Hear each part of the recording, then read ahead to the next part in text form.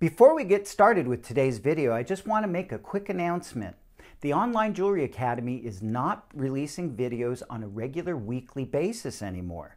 So it's more important than ever that you hit the button in the lower right-hand corner of your screen and subscribe. Don't forget to hit the notification bell. That way you'll get notifications when we do release a new video. And we've released a new course on udemy.com entitled 5 Ways to Enhance Jewelry Designs with Stone Setting. So be sure you check that out. Now let's get to the video.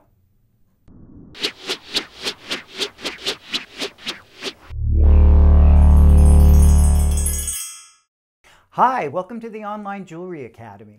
I'm Professor John Ahr and I'm your instructor. In a previous video, I went over the anatomy of a file and provided you with some details about the various types of cuts found on files and what they're commonly used for. In this video, I want to go over some of the shapes of files and give you an idea of what they can do to help you with the refinement of your metal projects. By the way, all of the shapes that we're going to examine are available in a variety of lengths and sizes, including needle and mini sizes. Most jewelers own numerous files and have the same file in a number of sizes and cuts.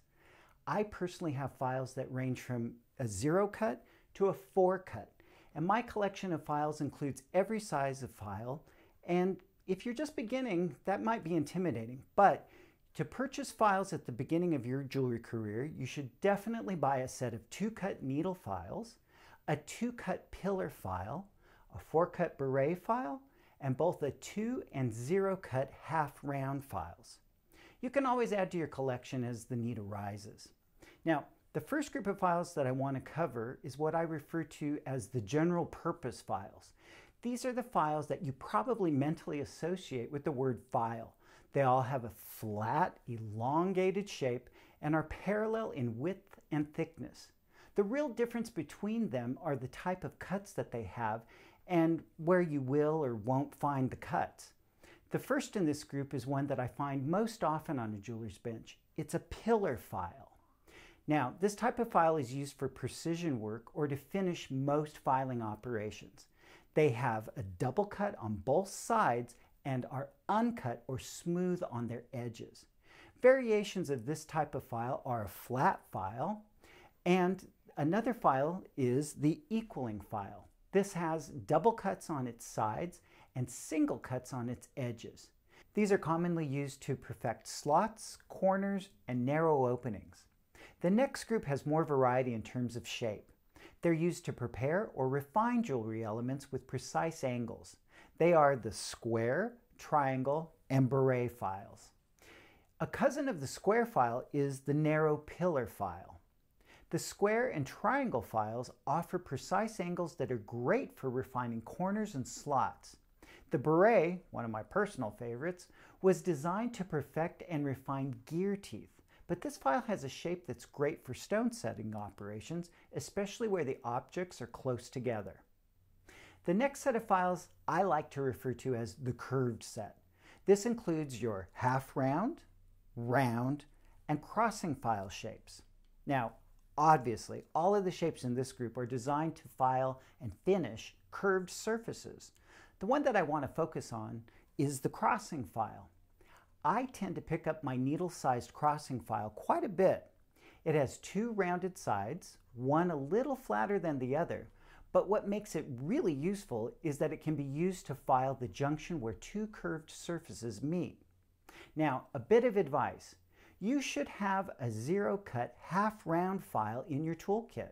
It's great for quickly filing down crummy surfaces or opening up a ring. Now I want to show you a few file shapes that might be in your collection that you probably aren't all that familiar with.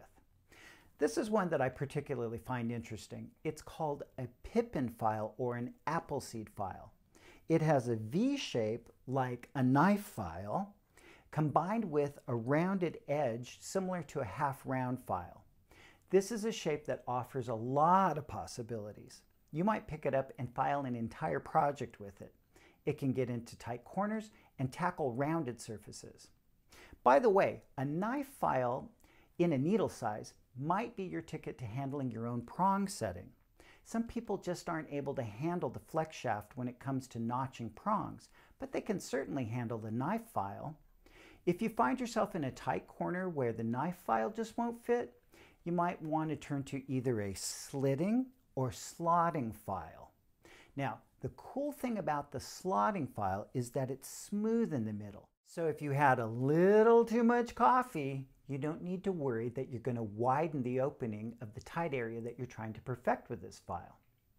Another fun shape is a crochet file.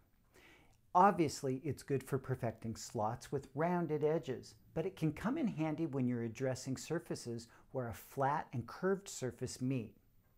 I hope that you've enjoyed this video and aren't totally confused.